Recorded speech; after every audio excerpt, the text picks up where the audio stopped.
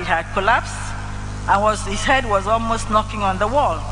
I put my hand to the wall, and then his tongue was coming out, and I pressed down the tongue for some fresh air.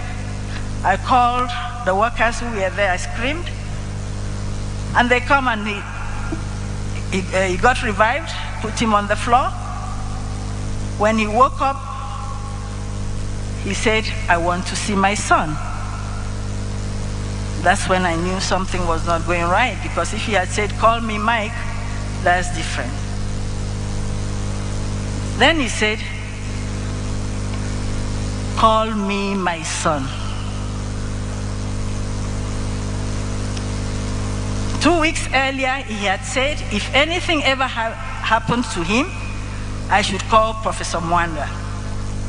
So when I revived him the first time, I called Professor Mwanda and I told him, "Please, I need to see you urgently in my house." I didn't tell him what was wrong. I didn't want to cause an accident. Then I called my son. I asked him, "Where are you?" He said, "I'm in theater." "What, are you operating or assisting?" He said he was operating. I said, "Please hand over. Your father is not feeling fine. I think you better just come." Quietly, and he came. So when my son arrived, my husband spoke to my son. My son said, "Okay, fine." When he arrived, I said, "Your father has had a heart attack, and but now he looks better." He said, "There's no problem. You must be on admission."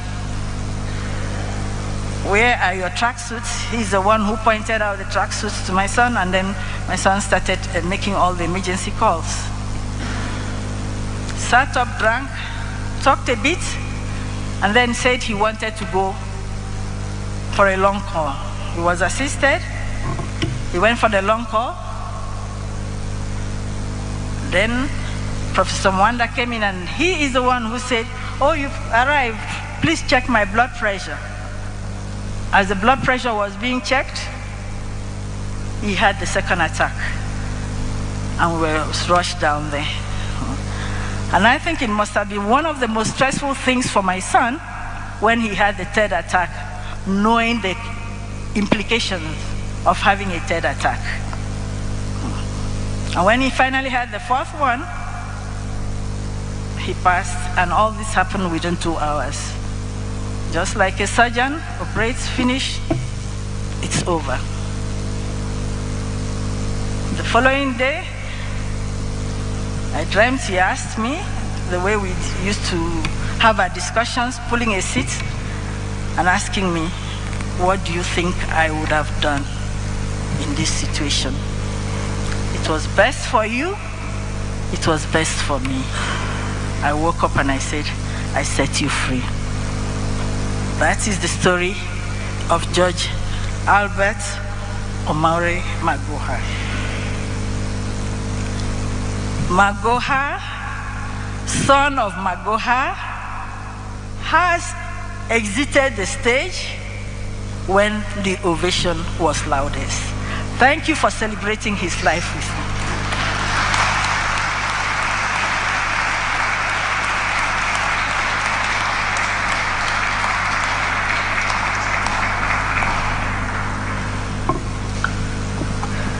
Thank you very much, my sister, for being strong in the midst of so much turmoil. We come to the end now. After this, there will be viewing of the body. There's a tent which has been set aside for that, and I'd like to request that as you file out, if you wish to go and view the body, you'll be guided by a team of ushers who are out there to do that function. Let me now request Dr. David Gidanga, I don't know if he's here, to give the vote of thanks, and immediately after giving the vote of thanks, we'll hand the program back to the church. Thank you very much.